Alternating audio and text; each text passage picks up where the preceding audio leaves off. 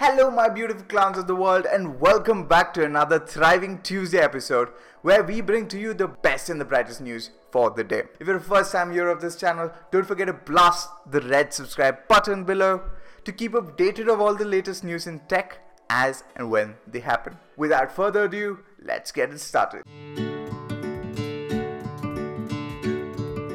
The first news of the day we get from Winamp.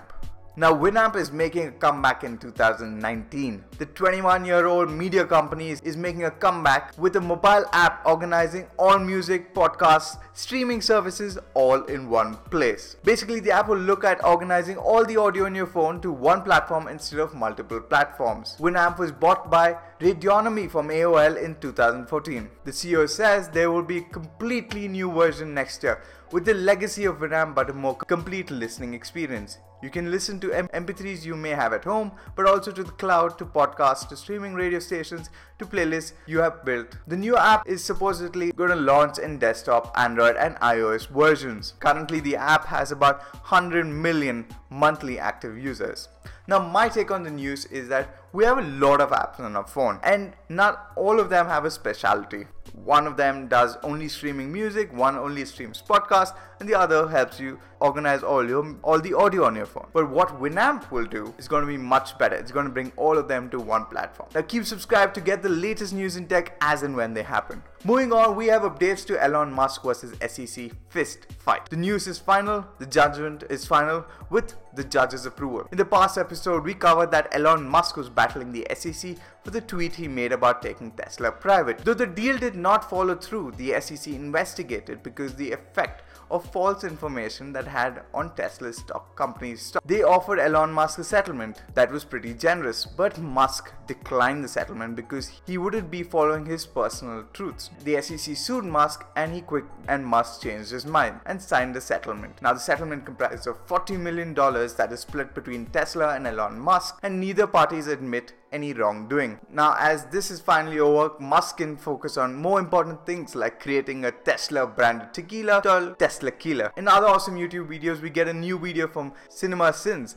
of Every Wrong with Mona in 15 seconds. We get a new video from FaZe Rug of Scary Spin the Wheel game at 3 AM. We get a new video from The Daily Show featuring John Cena discussing the WWE to China. We get a new trailer from Walt Disney Studio for the movie Aladdin. We get a new video from The Odd Ones Out about views on tabletop games. Anything at all, links are always in the description down below. Now the third story for the day, we have updates for the Jamal Khashoggi disappearance from Saudi Arabia's Istanbul consulate. Turkey officials have found certain evidences that Jamal Khashoggi was killed in Saudi Arabia's Istanbul consulate. During a search conducted by the Turkish officials, which started on Monday and ended on Tuesday, officials found surfaces newly painted to conceal evidences. The Saudi officials previously denied any knowledge of Khashoggi's whereabouts and claimed that he left the Istanbul consulate shortly after he went in. However, on Monday, CNN reported that the Saudi government was now preparing to release a report claiming that Khashoggi died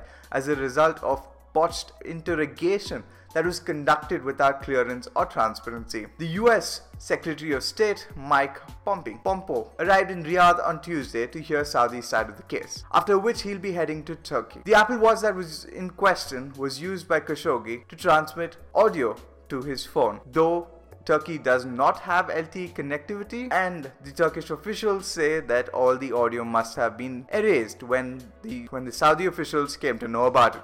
Moving on to some gaming news, we get some interesting weekly updates to the popular game Fortnite. Fortnite has launched a Quad Crusher in this week's updates. The Quad Crusher does more than expected. It can destroy player built surfaces and boost based on how much the user drives it, and with the boost the player can literally fly.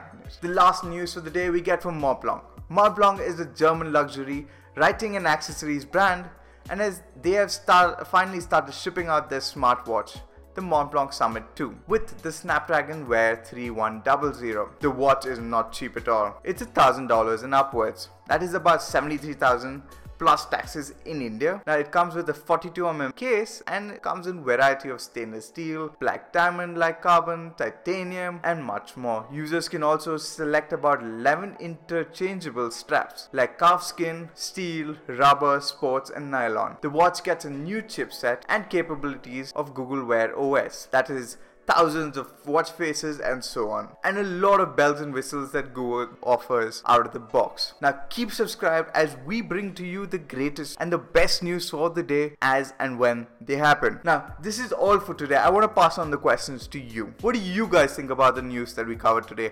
I would love to hear your thoughts in the comments down below. Thank you so much for watching. If you do like this video, don't forget to leave a thumbs up right below. If you do not subscribe, don't forget to subscribe. As always, thank you so much for watching. Until next time, see you guys soon.